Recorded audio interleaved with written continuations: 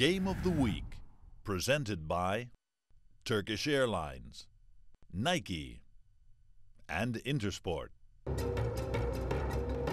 called the Turkish Airlines EuroLeague Game of the Week is heating up tonight in beautiful Malaga, Spain, as mighty Montepaschi Siena of Italy hits town to face local favorite Unicaja, which needs every one of its faithful fans to help find a much-needed victory.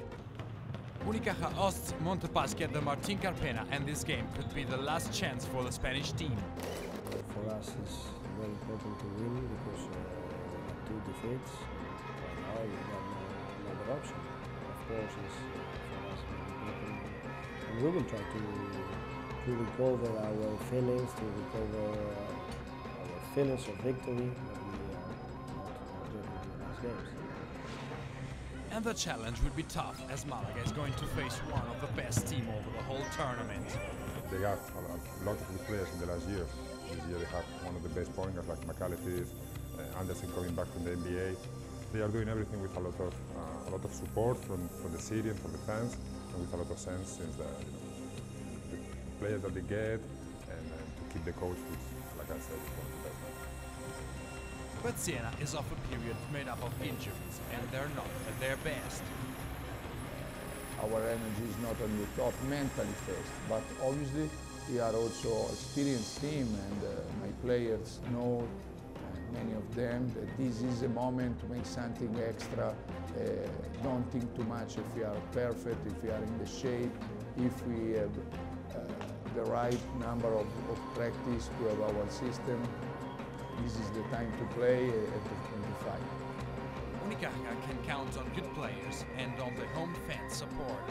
They have very good players all the time. You know, very good point guards.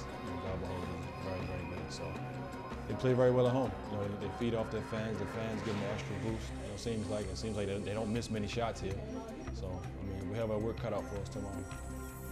Everything is ready at the Martin Carpena Arena. Tip-off is coming. Rowland comes up with the rebound. Cross court to Darden. Gets in the lane. Gets it to Freeland for the basket and the foul. Unicaja starts with a 7-0 run, led by Freeland. But the visitors answer with a 7-2 partial, with the help of Lucy Thornton. Loose ball. Still has it. Swings around to Darden for a 3-point try, and he rattles it in. Mel Darden. With the ball, stolen by McCallum with time running out. He finishes, and what a finish by Bo McCallum. After a great steal by McCallum to end the first quarter, Jorge Garbajosa sees a 3-pointer to keep the game close.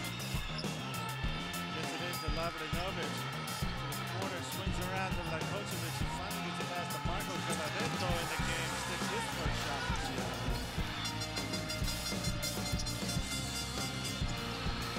Lavradinovic for yet another 3-pointer. Krzysztof Lavradinovic.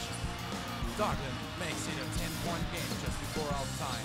Here's Darden, baseline jumper, puts it down with 3 seconds left.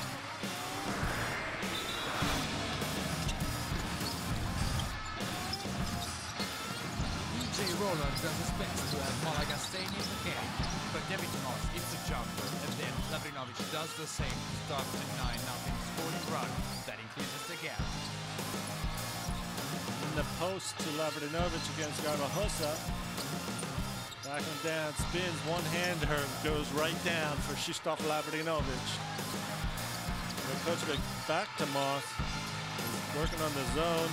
It's going to be Moss from downtown against that zone. Gets the ball to Freeland for a jump shot from the corner, 2-pointer. Joel Freeland is the top scorer for Unicaja with 14 points, and David Moss scores 20 with 4 out of 6 from the arc to become player of the game and gives Siena a great 68-91 for a win.